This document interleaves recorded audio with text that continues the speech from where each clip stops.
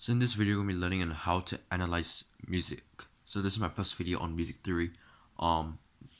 If this video doesn't make sense to you, don't worry because I'll be making a separate video explaining the mechanism of this. Now I know this stuff doesn't look good, this whole entire line, but that's okay because it's just a diagram. So if you don't recognize the tune, this is London Bridge is Falling Down. It goes da da da da da da da da da da. A simple 6-bar tune. Sorry, 1, 2, 3, 4, 5, 6, 7 bar tune. Sorry, a simple 7-bar tune, not too hard, all right hands. So first, let's just analyze this line, and I'll show you how it's played. In this next part, which is in this video. So you may be thinking, this is the first thing you guys in music are meant to look at this whole thing. You think, what the hell is this?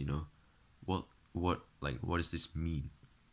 This means that there are 4 beats per bar. So in music, we usually count 1, 2, 3, 4. It's 1, 2, 3, 4. 1, 2, 3, 4. They say the beat never stops. The beat just goes on, which is true, because that's how music's supposed to be like. So yeah, so there's 4 beats per bar. If you do, I'll be teaching you guys, how we figured that out in the next video, but this is what it's supposed to look like. So this is the basic tune, the London Bridge is falling down, yeah, that. So, and we also need to know the key signature. Now, as you can see, there's no sharp, no flats, so this means it's in the C major scale.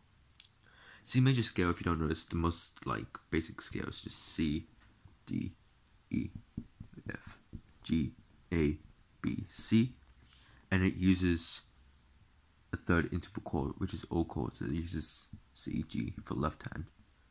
So what left hand does, it's a really important part. The right hand is the melody. Left hand is what creates the mood. If it's a minor chord, it creates a sad tune. If it's a happy one, it'll use a major chord. But this is just the main melody. So left hand is also important, but I don't have much space to put the left hand in. But it would use something like this. This is what we call a closed structure, which uses first, third, and fifth intervals, and this is what makes any chord first, third, and fifth intervals. So let's go to the actual how to play it using these notes.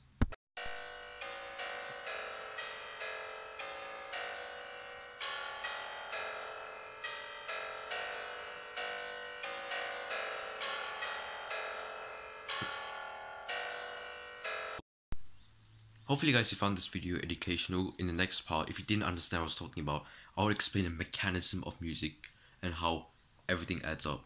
Hopefully you guys enjoyed this video, and peace.